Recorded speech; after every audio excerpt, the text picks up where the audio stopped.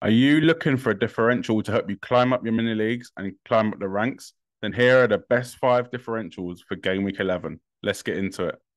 Yo, listen up, Rue is stepping up the game. Where fantasy Premier League runs in his veins. From transfers to captains, he's always on top. Guiding you through every game week non-stop. They say Rue got that Salah flow. Welcome to the channel, enjoy the show. Wild cards, free hits with so much vibe. If you're hunting for success, then make sure you subscribe. So first up, we will start with the Wolves midfielder, the Korean Wolves midfielder, Hee Chan Hwang. So he does come in at 5.4 million and he's only 1.7% owned, which is incredible for how well he's performed this season. So in terms of starts, he's only started 7 games for Wolves out of 10. And he's got 6 goals and 1 assist. So the guy is literally on fire. And especially in the last 4 games, I'd say. So he's got 4 returns in the last 4 games. And them games haven't been easy. Don't get me wrong. Like Man City at home, obviously they won that game. Villa at home, Bournemouth away, and Newcastle at home. So obviously 3 home games, but Wolves have looked, to be honest, really good this season. And I think Hwang and obviously Pedro Neto is a big part of that. They're unbeaten since game week 5 too. And I think Hwang can be a really, really good option for us in FPL. Obviously, there is news now that Pedro Neto potentially could be injured. He's done his kind of hamstring potentially. So I don't know if this makes Hwang a better or a worse option. On the flips, on the one side, Neto creates so much for Wolves. He's literally got 8 assists this season. He's kind of does everything in the team, whether creativity, kind of putting balls into the box, etc., etc. So without that, they're gonna miss that. But could Hwang kind of step up? Could he now be on maybe more set pieces, more a penalty or two? We don't know. So for that reason, he is a differential, and I do think he is a really good option for the next few game weeks. So the fixtures again are a mixed bag, but we saw him do it against Man City, do it against Newcastle, do it against Villa, do it against Liverpool this season. So for me, he can score against anyone, and for that reason, I think he is a good option for the next few game weeks. So Sheffield United away, we've seen how bad they are, how many goals they concede. Spurs at home, yes, that is a tough game, but it is at home at least. Fulham away, again, not the best defensively. Arsenal away, yes, tough game, but he's done it against Man City. Then they've got Burnley at home, Forest at home, West Ham away, Chelsea at home, Brentford, etc., etc. But up until kind of game week 16, them fixtures look really, really good. Especially with Sheffield United away, Fulham away, Burnley at home, Forest at home. So for me, I think Hwang is a differential that you should be looking to bring in this game week. So next up, we have got the Arsenal forward, the hat-trick hero, the guy that just scored a hat-trick against Sheffield United at home. It is Eddie Nketiah, the star boy, as I like to call him, or is that Saka? I'm not too sure.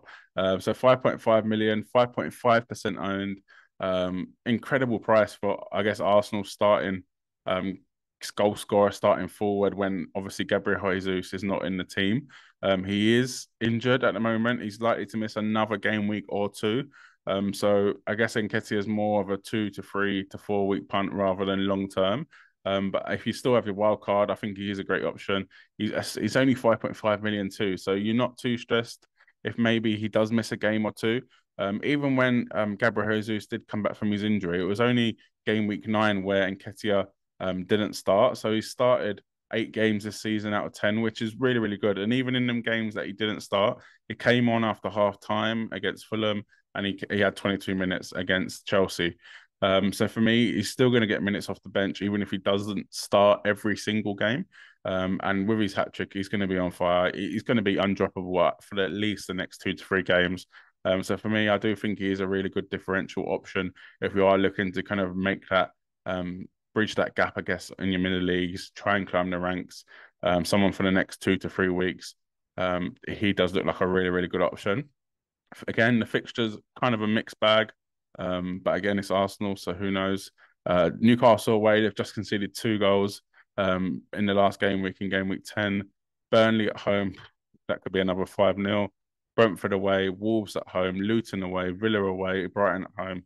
So some really good fixtures there, especially that Luton away game, that Burnley at home game. I think Eddie Nketiah can be a good option and a really, really good differential to bring in this game week. The next up, we have got a real differential, 0.7% owned, 5.5 million again. It is the Core, so the Everton midfielder. Yes, someone that probably hasn't done that well this season, but we've seen how great he can be for Everton and how well he did do towards the end of last season. He actually kept him up on his own. Even this season, he's got 2 goals, 1 assist. He started, yeah, every game so far for Everton. And Everton, I think, is a bit of a myth that they've had a kind of bad season. Yes, they started the season really badly, but the last few game weeks they beat Brentford away, they beat Bournemouth 3-0. I think they put in a really good performance against Liverpool as well. So for that reason, I do think he could be a good differential. Yes, 5.5 million. You could get someone like Anthony Gordon. You could get someone like Neto if he does come back to fitness. But these are differentials for a reason. So the fixtures are a bit of a sticky one, a bit of a mixed bag. Brighton at home, but they concede a lot of goals, so that's not a big deal. Palace away, they're riddled with injuries at the moment, so that could be a game that Everton look to win, look to score goals in. Man United at home, no comment.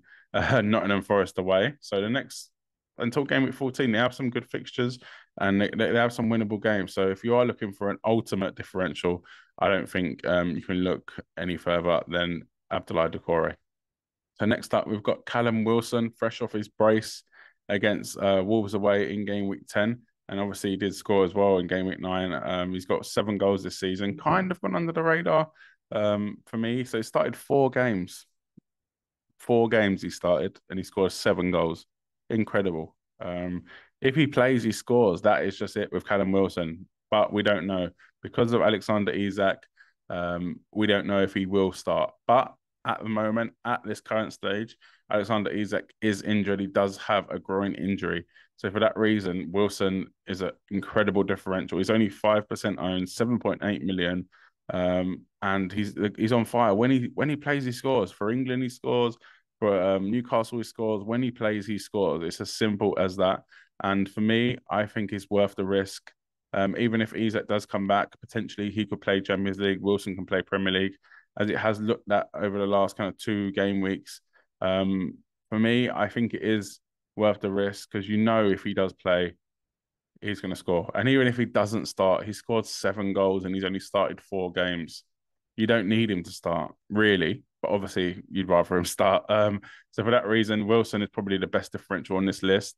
But 7.8 million, you could go to Watkins if you have the cash. But if you don't, I think Wilson is a good option for the next few game weeks.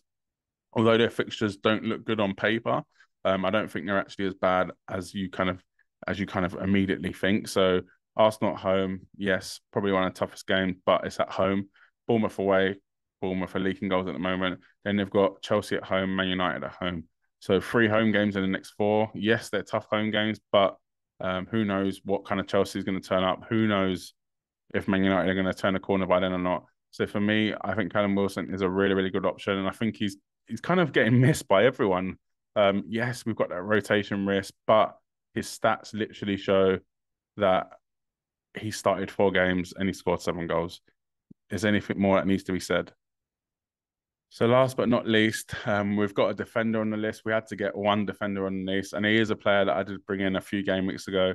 It is Mark Gahey, 4.5 million, 3.2% owned. He is a player that maybe doesn't get attacking returns, but he's a solid 4.5 million defender that has a really good fixture run, especially in the next kind of 3 to 6 game weeks, I'd say. So Burnley away, Everton at home, Luton away. Incredible. Some of the best fixtures you can ask for. West Ham away, okay, that could be tough, but then they've got Bournemouth at home. So until game week 15, you've got some really good fixtures in there. And for me, Palace are actually looking okay defensively. Yes, their last 2 games they've conceded, but they've been tough games. They've played Tottenham and they've played Newcastle. So for me, I think Mike Gahey is probably one of the best picks in terms of defenders, 4.5 million defenders, cheap defenders that you can go for over the next 3 weeks and potentially even 6 weeks, 5 weeks, 6 weeks. If you have liked this video, that is it for this video though. So please smash a like. It really does help me out. Subscribe to the channel as we're trying to get to 1,000 subscribers. It'll be incredible if you're one of them that comes along on this journey. And leave a comment below. Who is your differential for game week 11. Cheers.